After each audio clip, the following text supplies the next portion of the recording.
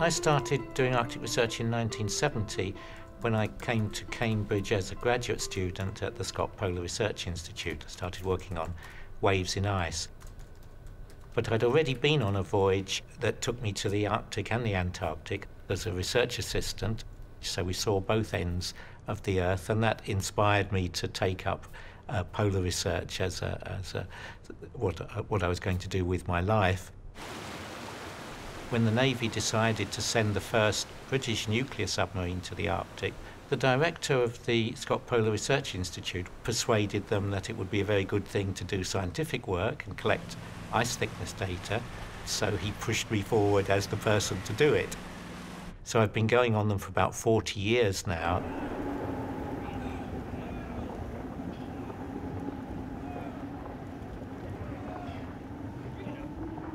We'd be going out in the winter months.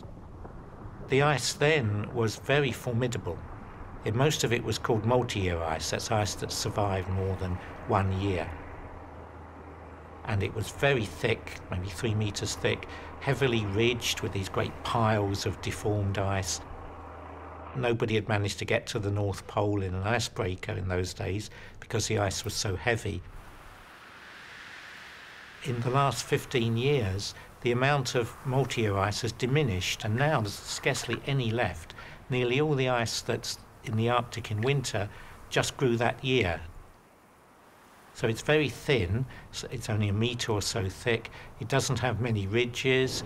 It's easy to break through, so you can routinely go to the North Pole in an icebreaker now, crashing through this stuff. To somebody who's used to the Arctic as it was in the 70s and 80s, it's just a different world. Well, I think the summer ice is going to disappear very fast, and my prediction is it'll happen in about 3 years' time. There'll still be ice filling the Arctic Ocean all through the winter, but it'll all disappear during the summer months.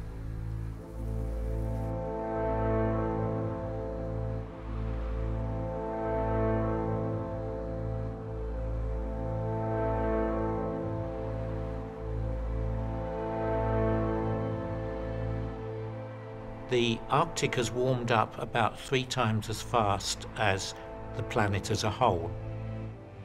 There's an amplification factor. So what happens in the Arctic is what's going to happen to the rest of the planet in a few years' time. Scientists working on the ice caps of Greenland and Antarctica are also seeing unprecedented melting.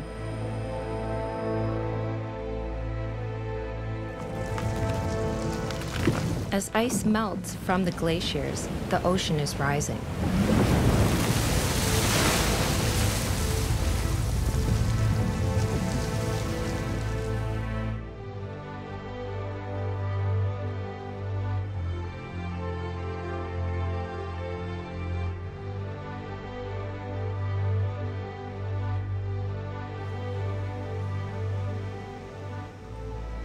The second picture gives you sea level rise, which is the result of melting of bodies of ice across the globe, as well as thermal expansion of the oceans. And here, during the last century, we had an average increase in sea level of about 17 centimeters. Since 1988, the United Nations Agency, the Intergovernmental Panel on Climate Change, has been amassing data from the world's scientists to understand what global warming will do to our ship. For more than 10 years, Rajendra Pachori coordinated their efforts. Now we have enough observations on the basis of which we have come up with very clear findings in the reports of the IPCC. And incidentally, these reports are written by the best scientists from all over the world. The IPCC doesn't pay any of the scientists anything for the work that they do. And then hit again. But the sheer importance of being part of IPCC reports is enough to see that they put in those extra hours. This is the only planet we can live on. So we have to be concerned about it. The Earth's climate system is a very finely balanced system.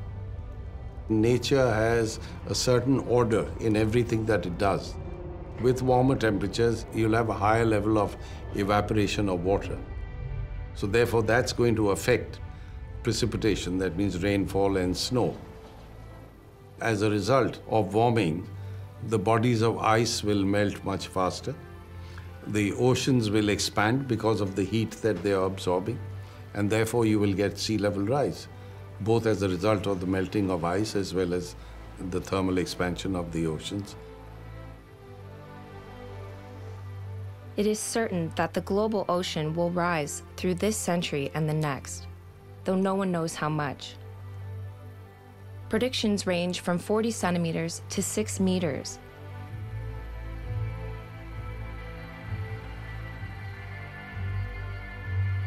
Even the lowest prediction means that in this century, 100 million coastal people will be flooded annually.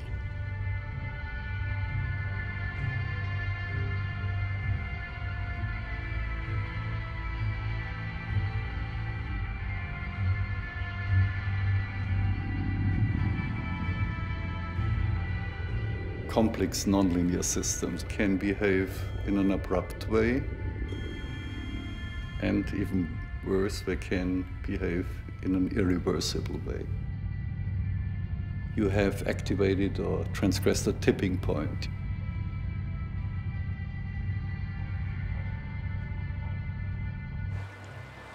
If you stand in front of an abyss and somebody gives you a push from behind, you may fall down.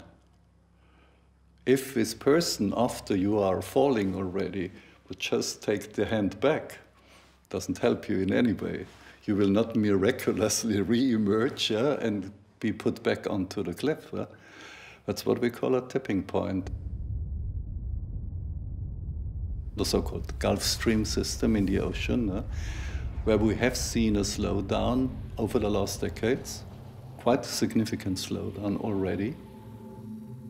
So there have been, of course, speculations, could the Gulf Stream be shut down completely? Yes, it happened during the ice ages several times. With Greenland melting, there is a very high chance that not only the circulation will slow down in the North Atlantic, but it may be shut down completely. So that's another tipping element here, clearly.